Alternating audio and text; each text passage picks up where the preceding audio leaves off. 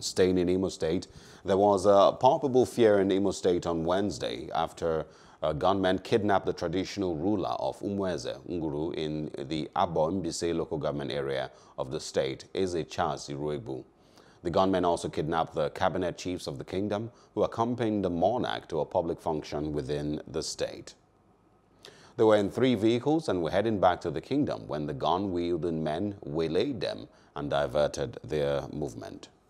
Hello, hope you enjoyed the news. Please do subscribe to our YouTube channel and don't forget to hit the notification button so you get notified about fresh news updates.